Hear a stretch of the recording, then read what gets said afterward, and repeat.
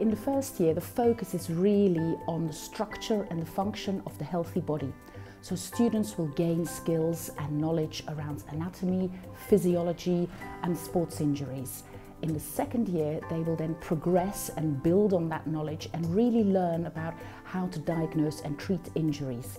The focus is then on prescribing exercise, putting together exercise plans.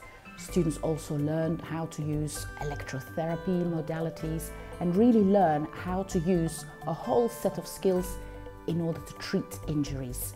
And then in the third year, all of those skills get put together. Students do a lot of placement both in our clinic and externally with teams in order to really prepare them for the workplace.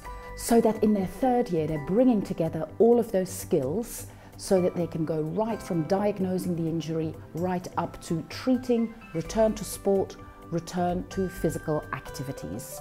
There's a wide range of careers because of the varied range of skills that you pick up within this program.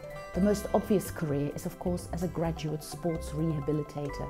This is a profession which is regulated by BASRAT, the British Association of Sports Rehabilitators and Trainers.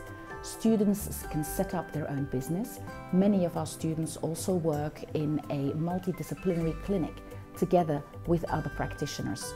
Some students go into quite different areas of employment, ranging from teaching to the civil service.